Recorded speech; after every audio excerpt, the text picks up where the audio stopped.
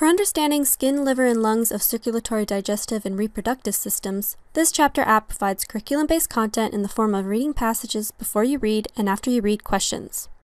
The lesson begins with 2 screen pages of pre-assessment activities designed for the teacher to evaluate what the students already know about the current topic.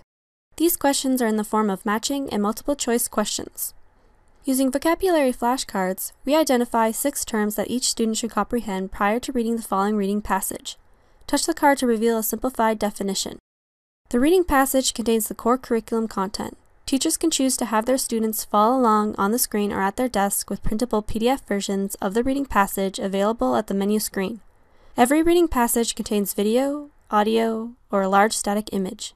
A stop cue is provided to ensure students are comprehending the content.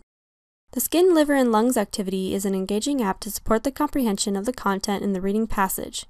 Students drag the organs to their matching images, then drag organ functions to their matching organs.